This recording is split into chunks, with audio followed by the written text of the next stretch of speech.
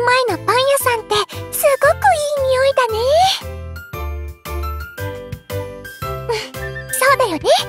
私、お米が大好きで、お米のことは詳しいんだけど、パンのことはあまり詳しくなくて。でも、ほのかちゃんとかすみちゃんが美味しそうにパンを食べる姿を見てると、いいなって思うんだ。私ももっとパンのことを知って、もっともっと好きになりたい。かよこがパン好きに？そんな簡単になれると思ってるの？あれ？かすみちゃん？かよこが職業体験するって先輩に聞いて駆けつけてあげたの。かよこだけがパン屋さんで職業体験なんてずるい。かすみんだってもっとコッペパンを上手に作れるようになりたいんだから。かすみちゃんが作るコッペパンは今でもすっごく美味しいよ。私、かすみちゃんのコッペパン大好き。当たり前だし、かよこみたいなにわかはかすみには絶対追いつけないんだから。かすみちゃん、ありがとう。一緒にお仕事できるなんて心強いな。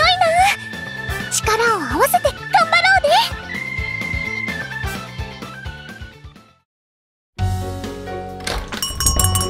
いらっしゃいませ。本日新商品の発売日です。新商品の塩レモンクリームパンがおすすめです。レモンの甘酸っぱさとクリームのまろやかさが絶妙です。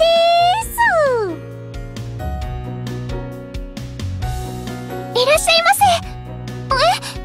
この食パンの美味しい食べ方ですか？は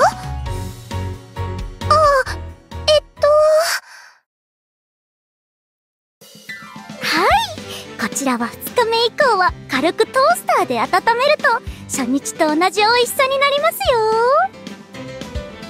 こちらのメロンパンは定番のおすすめ商品になります。よろしければこちらもいかがですか？かすみちゃんありがとう。お客さんの質問に何でも答えれちゃうんだね。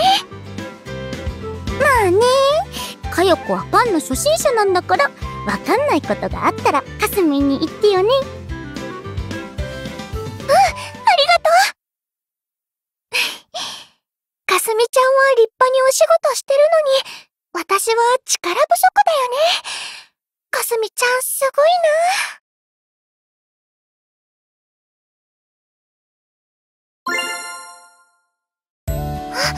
そっか。憧れるだけじゃなくて、目指さな